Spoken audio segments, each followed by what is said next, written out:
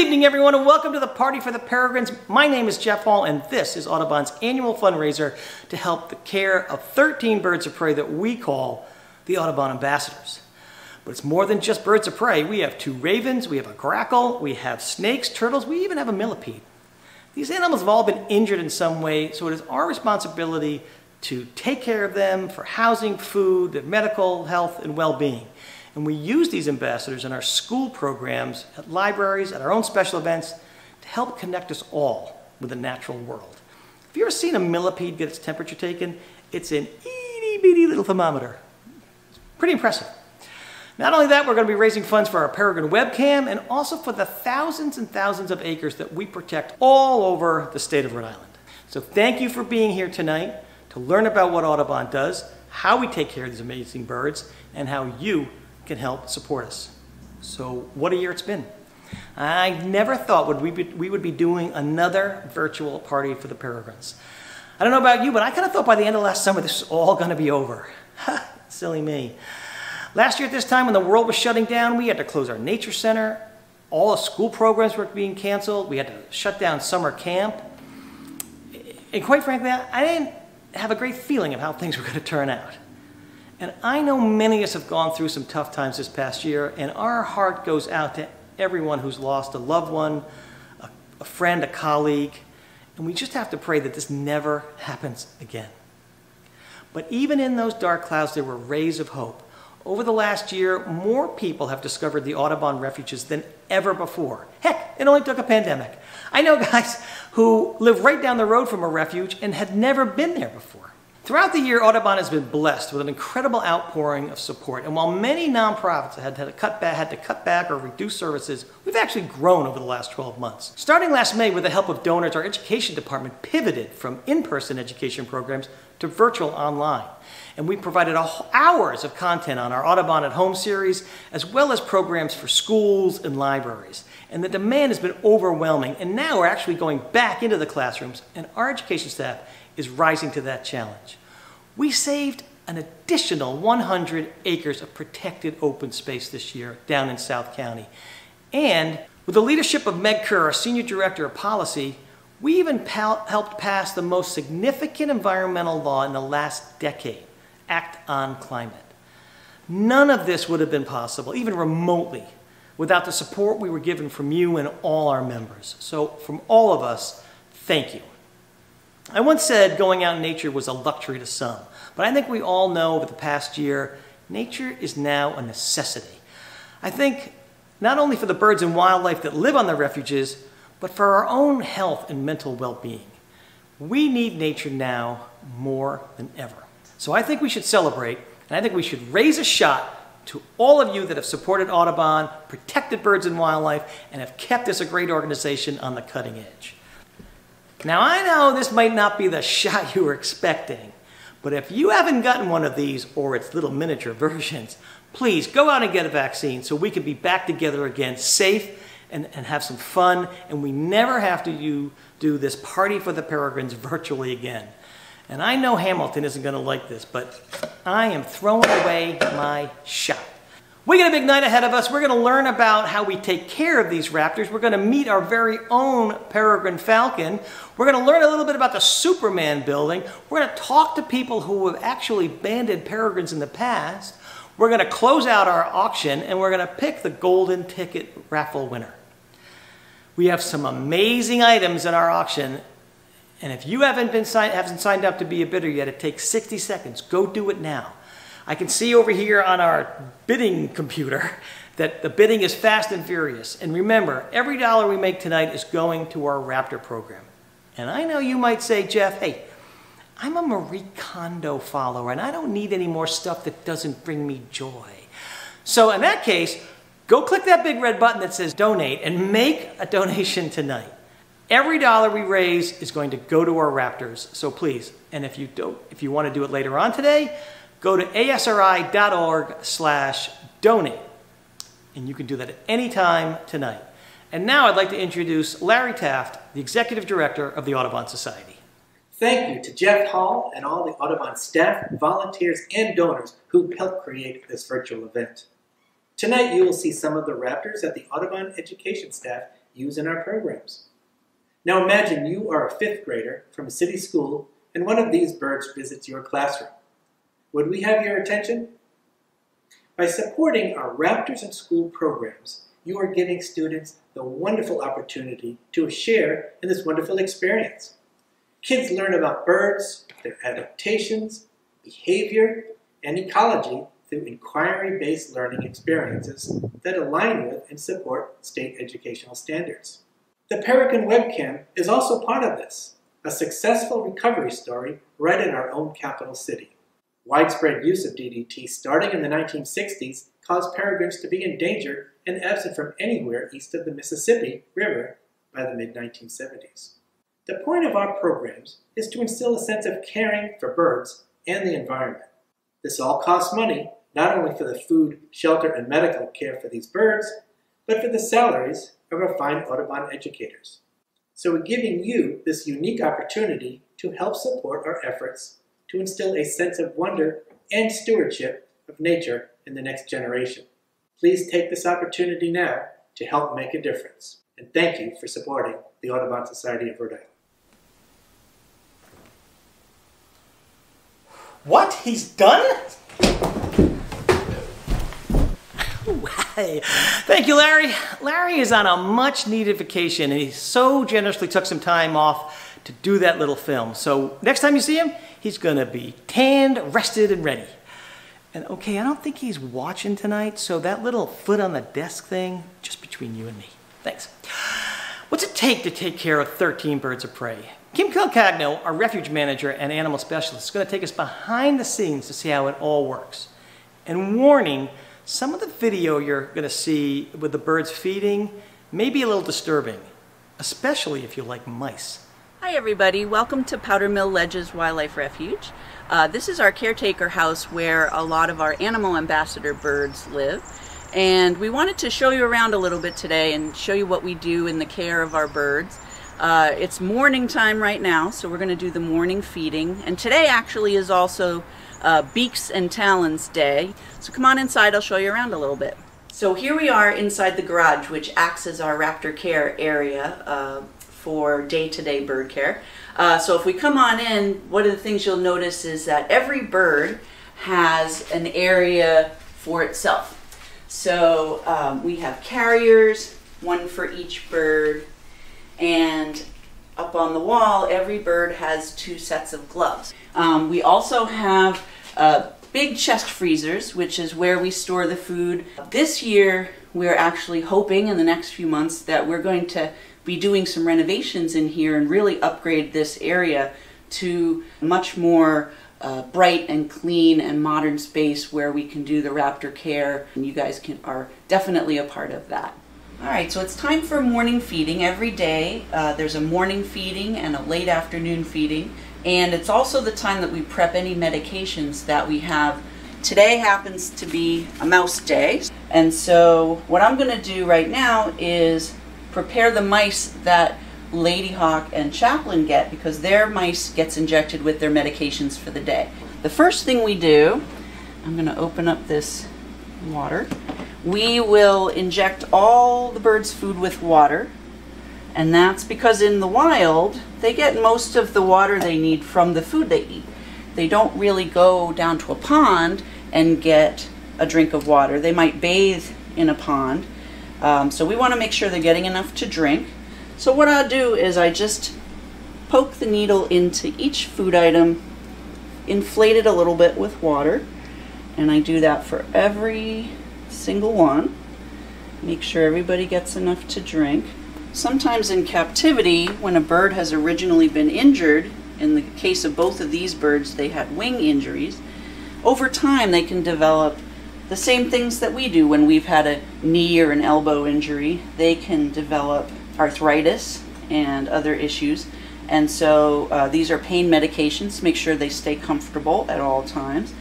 Certain days of the week is vitamin day, and so we have a vitamin supplement we put on the food, just like you might take a multivitamin every day.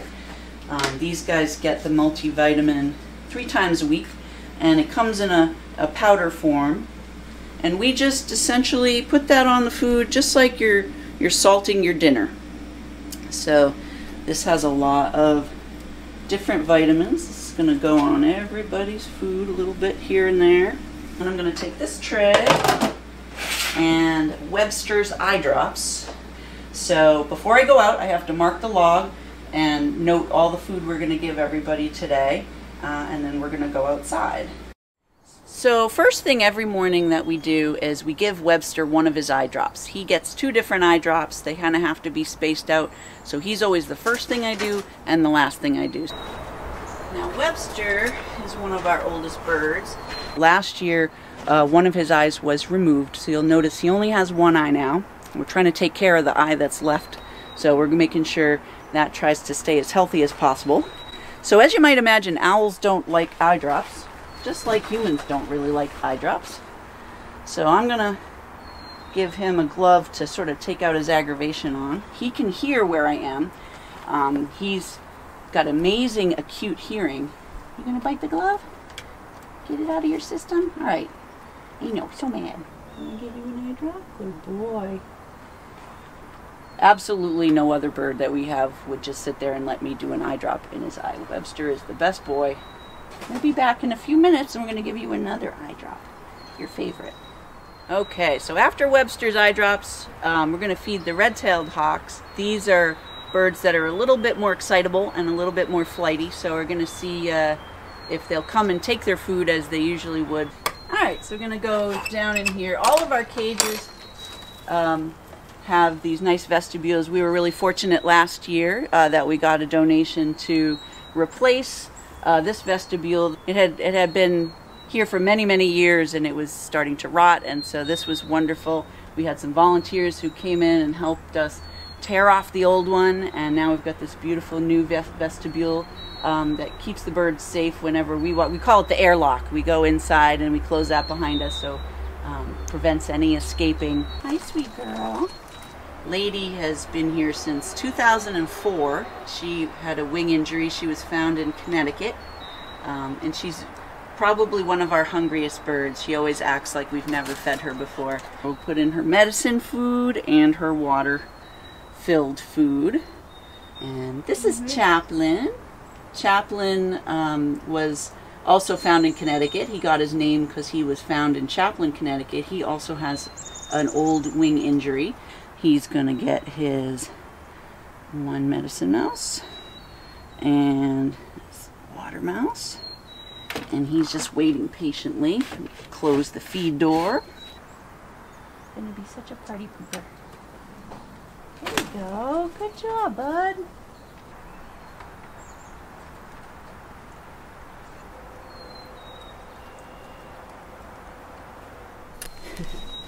So this is Zephyr, and Zephyr is a Peregrine Falcon. He is our newest bird to join our animal ambassadors. Once he started trusting us enough and started taking food from our hand, we've been hand feeding him every day. But we play a little game every morning where he has to jump from place to place until he's in his spot where he likes to take the food. Which way are you going? Wanna go over here? Okay. Will you take it from here? He's like, no, this isn't the spot I like. We have to jump back over here first? Yep, we do. Don't jump on the floor, though. Don't come here. No, okay. Go ahead, go right up. Here we go. Oop. Poor wing, he does trip on it sometimes. All right, are we ready now? Here you go. Good boy. Oh. You dropped it on the floor. Now it has sand on it. Good boy, don't drop it on the floor this time. So the only other thing we do in the morning is we check on all the other birds. So even if they don't get fed in the morning, we still give them a once-over. We look, make sure everybody's healthy and happy.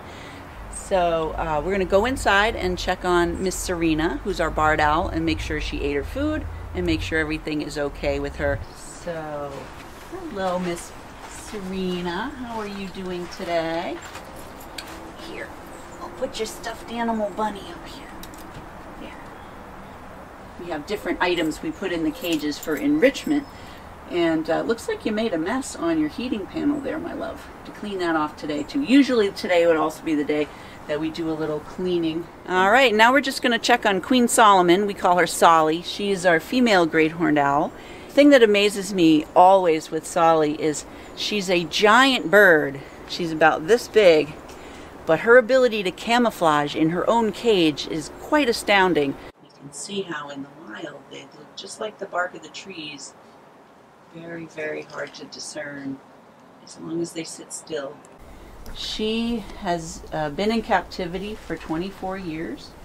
She was found by a lady as a tiny little fluffy chick out of the nest, and unfortunately that lady kept her for too long before she brought her to a rehabilitator, and now forevermore she is imprinted on humans. She's kind of stuck in baby mode. And so she was unreleasable. Over the years, when she lived at a rehab facility, she was a foster mama for a lot of babies. She's so beautiful, stunning, nothing wrong with her, but because of that, the power that she wields in her beak and talons is really amazing. And today is the day we're going to do beaks and talons. I like to call them beaky petties. It's necessary with captive birds often to trim the beak and their toenails, their talons, which grow just like our fingernails. They're made out of keratin and grow just like our fingernails do, and just we have to pare our nails. We use trimmers like you would on a dog's toenails, and we also use a Dremel tool to shape the beaks, shape the toenails in a way that is short enough, helps us so we don't get pierced by talons, make sure the beaks are a shape that the birds can eat properly and can also vocalize as they want to.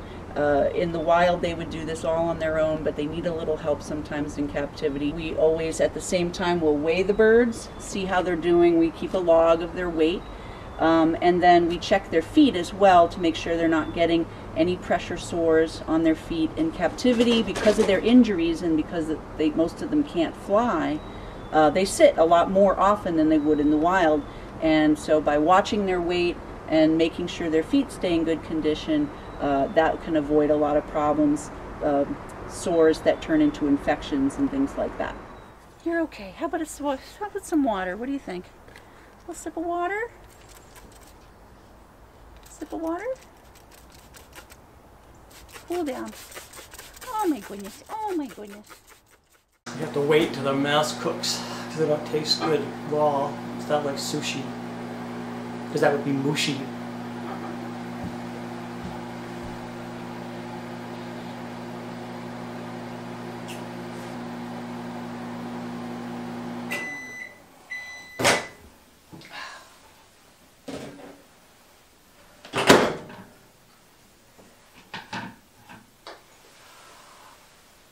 What? She's done? Thanks, Kim. That is so interesting. And like my friend James Bond would say, I'll take my mouse shaken, not hydrated. Hey, did I ever tell you we have an auction tonight? We have owl banding, mushroom walks, trips, adventures. Heck, you can even learn how to be a raptor handler with Kim. So go over to our auction site and bid high, bid higher if you've been outbid already. It's all going to our Raptor program tonight, so please do your best shot there. Tonight, I want to introduce you for the first time to Zephyr, Audubon's first Peregrine Falcon.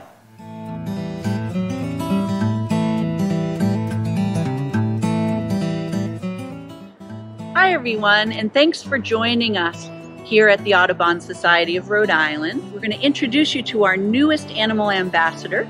This is Zephyr, and he is a peregrine falcon. And he has been with us for several months learning how to be in captivity once he got injured. So Zephyr was found in Stratford, Connecticut, and he was injured when he was chasing seabirds into a concrete seawall. He broke his right wing, and you can probably notice his wing droops down quite a bit.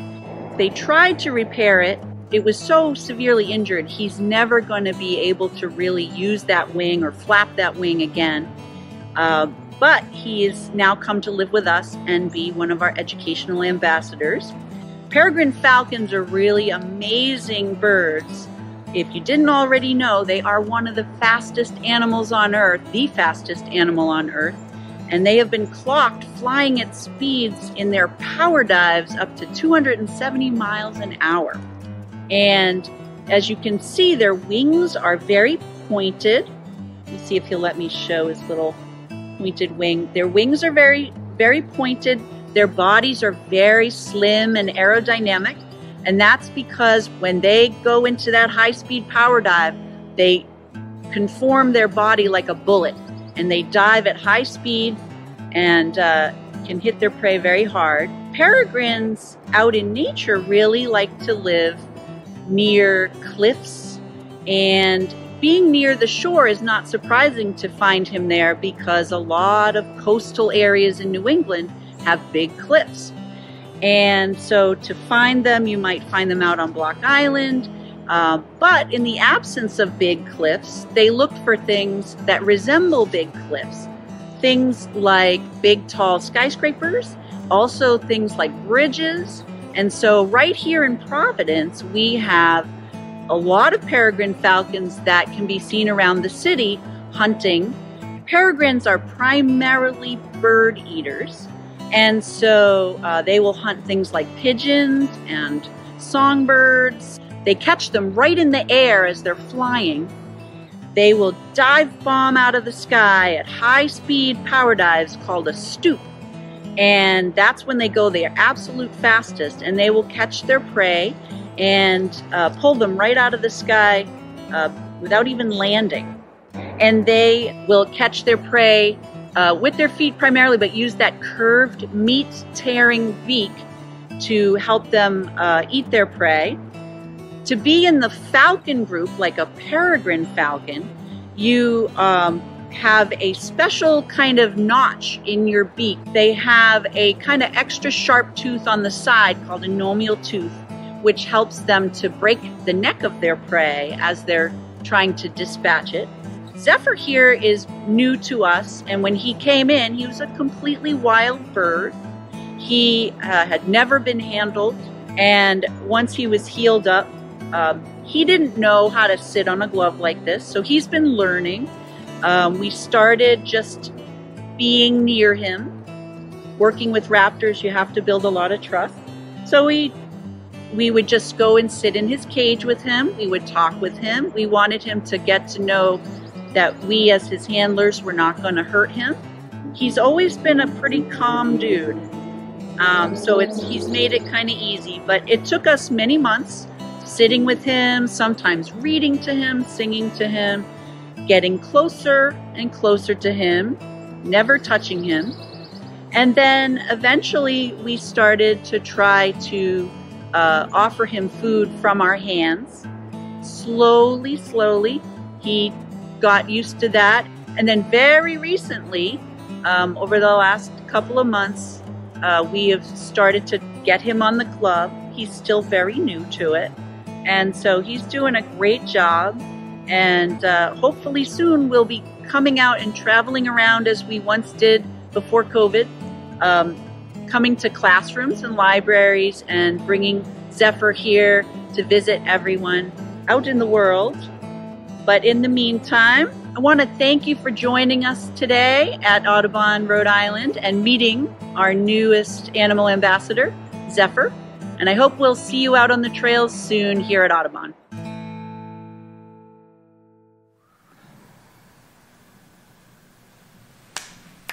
Oh, hey, they didn't let me leave this time. I had to stay right here. How boring. When Zephyr came to us last year, we needed to build him a special mew or cage in order to get the permits that allow us to hold on to him. And we reached out to donors, and you overwhelmingly gave us the support, not only to build the mew, but also for the medical treatments that he needed to bring him to Rhode Island. And so you're going to get to meet Zephyr in person, or should I say in Falcon, this year at Raptor Weekend on September 11th and 12th at our Nature Center in Bristol. We're looking forward to bringing that event back, and I hope to see you there. At the end of our show tonight, we're going to pick the winner of the Golden Ticket Raffle. And two people are going to join us on top of the Superman building to ban the Falcons. And every time we go up there, people ask me all kinds of questions about the Superman building. So tonight, Our good friend Matt Bird, how appropriate, has produced a short video that we're going to be able to show you tonight about the history of the Superman building. But this time I'm going to talk about the Industrial Trust Building in Providence, Rhode Island. It's a building that's currently in flux. It isn't occupied. It doesn't have a very bright future, and I hope that understanding a little bit more about its really gloried past might help shed some light on improving its chances of a better future. Since its arrival in 1928, the Industrial Trust Building has been the piece of architecture most responsible for defining the Providence skyline. Even with the addition of the modern movement and the postmodern movement, the Art Deco Tower in downtown Providence and its beauty is the proudest and most iconic part of what we call Down City. Let's go back to 1928, when this new building arrived and completely transformed Providence from a quaint New England backwards-looking port city into a bustling hub of business activity, really charging forward into the modern world. The Industrial Trust Building changed the views everywhere. Providence is a city of hills, and from all of those hills, the lantern became the most highly visible thing we had in the state. So what a church spire had done in Providence for 2 centuries, this building was also doing, but in a much bigger way, on a much grander scale, and at a much greater height. In 1928, the future suggested faith not in the God of a church, but in this new God of business and commerce as it collected in downtown Providence. It's interesting that in that same year, in 1928, a number of prominent pieces of Providence's architecture arrived on the scene. The Lowe's Theater, which is now the Providence Performing Arts Center, Rhode Island School of Design's College Building, were all new and really remarkable structures, but no one really cared because this Industrial Trust Building was so much more exciting. The building is 26 stories tall, 428 feet, and it changed the skyline in such a dramatic way that it's very hard to imagine. It was the tallest thing by far in downtown Providence. At the time, it was the tallest building in the state, and it is still the tallest building in the state. It also was the 3rd tallest building in New England. Both of these pictures of the building being constructed show the steel frame construction on the interior, that structural grid of steel. The pictures in this pull-out section of the Providence Journal really help us understand how unlike everything else this building was. It was a real beacon, not just of tall architecture and not just of light out of the lantern at the top, but of the future. Throughout the building there is evident the lavish and successful use of materials. On entering the main banking room, this fact undoubtedly contributes to the reassuring consciousness one has of ease and well-being.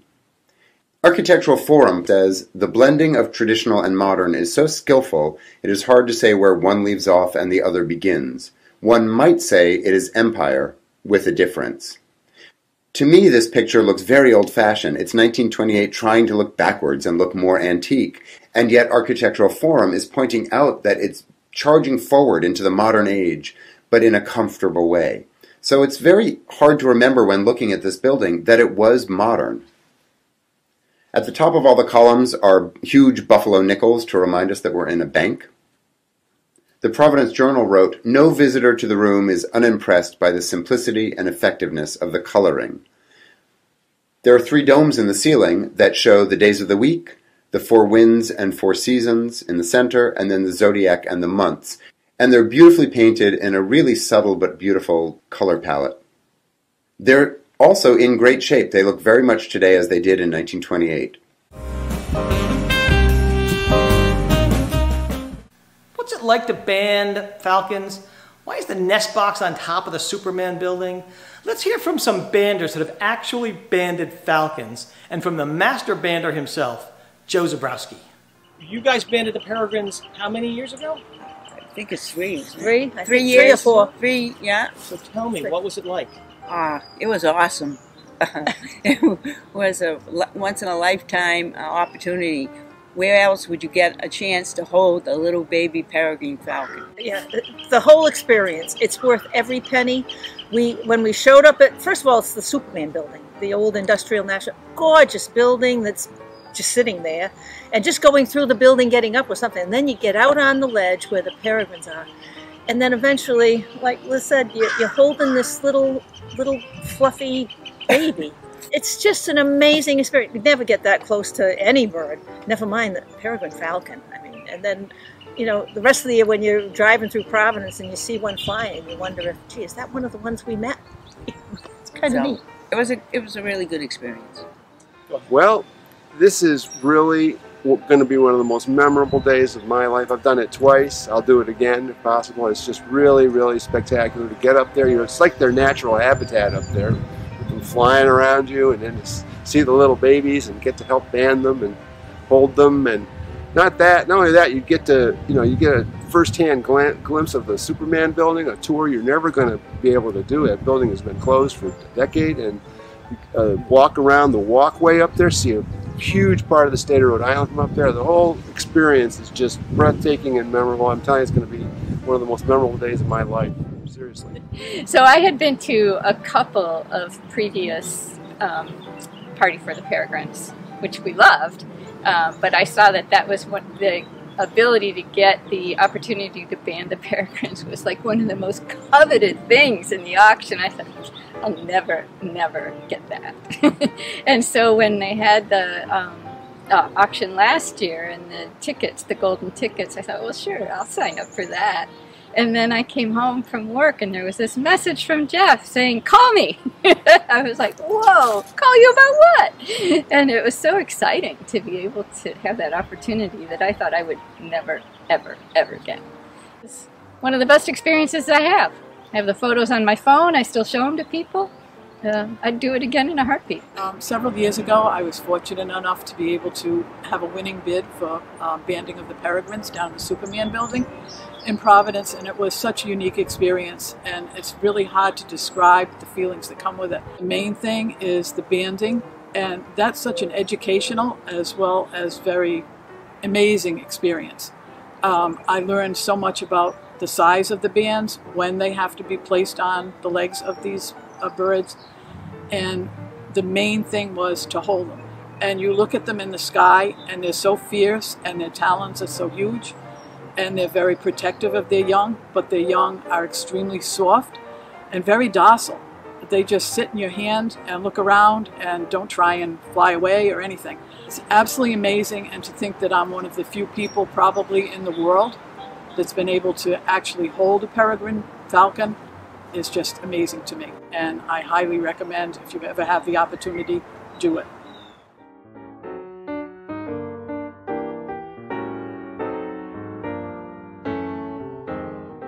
Okay, Joe, so we're banding peregrines again this year, and I want to tell everybody why we do this. Like, why is it important to band these peregrines? Well, banding is really the only way to follow the birds, to identify the bird, a particular bird. The banding provides information to any number of people, scientists, researchers, on migration habits, behavioral habits, longevity, how long they live.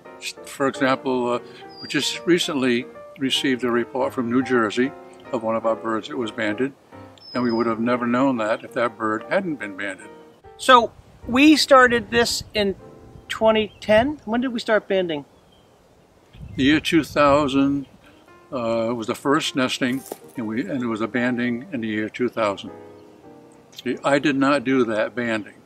Michael Amaral, U.S. Fish and Wildlife, did that banding. 10 years ago, I began banding the peregrines, and I've been involved with banding 61 different nestlings. And why have we put the nest on the Superman building? Well, I researched several buildings in the year 1996, and the Superman building was the one that fit the criteria for a nest box. There were 31 different criteria that I looked at to determine which building to use. Which way the building was facing and which way the nest box would face, the height of the building. And it just so happened the recommendation for height was 30 stories, and that's exactly where it is, at 30 stories. So all of the suitable elements for a peregrine nesting were right there at the Superman building. So when we ban these birds, do they migrate south or do they stick around the area? Well, the adult birds are there for year round. It's a matter of having food and a safe place, the proper habitat, and everything is there, so the adults stay. The young ones will leave in August and just go off. It's hard to, again, determine where they go unless they are seen, unless the band is identified. Probably the most extensive migration for an eastern peregrine is about 500 miles. The young ones are gone and they won't come back. In fact, the adults wouldn't allow them back. So Why? it's their territory. They're not going to give it up. I wish I could do that to my kids. Yeah. So they nest, they're in the box, they fly off. Where do they go? Like I see them on the bridge sometimes. No, when they first leave the nest box, when they take their first flight, they'll be in the city for a month or more, learning habits of hunting and survival. And the parents, after the nesting season is over, where are they hanging out? They stay right in the city. They don't leave. But they don't come back to the nesting box. No, they'll stay away from the nesting box. There's no need for them to be there. They won't come back. Get out of the rain. They'll be in the city and they'll find their own place to stay and in a sheltered area, but they don't use a nest box again. What can people expect when they go up there with us to band? What they can expect is something that they'll never experience again in their life. It's a very unique experience. I've been doing this for 20 years. I get excited every time I go up. So it really is a spectacle. Yeah. Awesome. Well, come band with us this year. See Joe in action. This is it. We've come to the end of the auction. We're going to count down and close the auction with the help of some very special friends of mine. Hi, everyone. Thank you very much for supporting the Audubon Society and our animal ambassadors. Thank you so much for all of your support. Thank you for everything. Thank you for joining us for this year's Party for the Peregrines. Thank you for all your support. The birds say thank you. Thank you so much, everyone. Thanks, everybody. Thank you for supporting Audubon and the Party for the Peregrines. 10, 9, 8, 7, 6, 4, 3, 2, 1.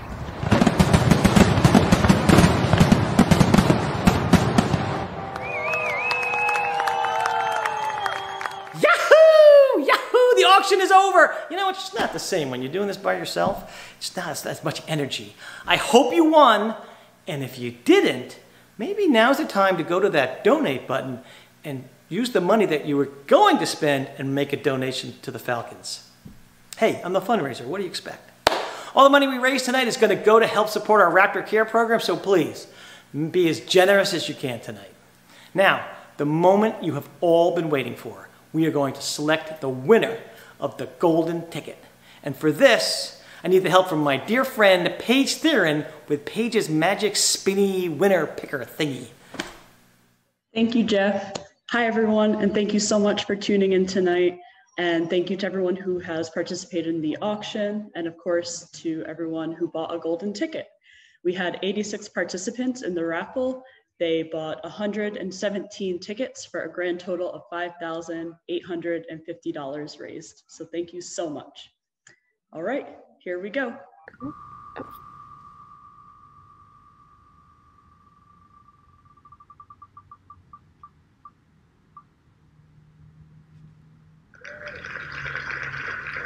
Congratulations, Ray Brown. Hey, congratulations! I'm going to call you next week. Right now, we're expecting to band around sometime after the 25th, but I'll call you next week with some details. You're going to keep 2 days open. It's going to be 10 o'clock in the morning. Can't wait to see you. And that's it. Another and hopefully the last virtual Party for the Peregrines is in the record books. I want to tell you how extremely grateful all of us here at Audubon are for your support, whether it's a contribution, whether it's calling your state rep when nature needs your voice, or if you're one of the many volunteers that help us do our work. I'd like to do a shout out to several people who helped make tonight possible. Mary Edsall. Mary joined as an intern, and I'm sure Mary had no clue what she was getting herself into, but she's basically put this entire program tonight together for us. Mary, you're awesome. Jen Medeiros, she made the calls, she did the pickups, she put all the items together on the auction site. Jen, you rock. To my colleagues, Julius Lundy, and Julius will take in all your money tonight, and Paige Theron, who did the magic spinny thing, and also made it possible for you even to learn about the party. She takes care of all our social media and our emails and our communications, and she's just great. And finally, a mega shout out to all the businesses, all the organizations that made a contribution to our auction. You can't do an auction without stuff, and we got some pretty good stuff tonight. So if you go to one of the restaurants or you're at a museum or you see any of our donors, please thank them for making tonight possible and making it possible for us to take care of these magnificent birds. Okay, mark your calendars. We'll be having our 20th anniversary on the 21st year, thank you COVID, of the Nature Center on August 7th. It's going to be a garden party. So invitations will be going out soon. We hope we'll see you there. Get ready for Raptor Weekend, September 11th and 12th. From me and everybody here at Audubon, thank you for being here tonight. Thank you for supporting Audubon. And I hope to see you out on the trails. Good night, everybody.